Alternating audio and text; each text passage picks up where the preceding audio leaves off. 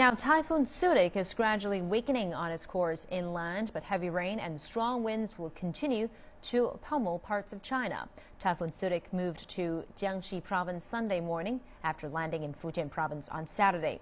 Downpours in Fujian and neighboring Zhejiang are easing, and the National Marine Environmental Forecasting Center has downgraded its warning for sea waves from top level to yellow.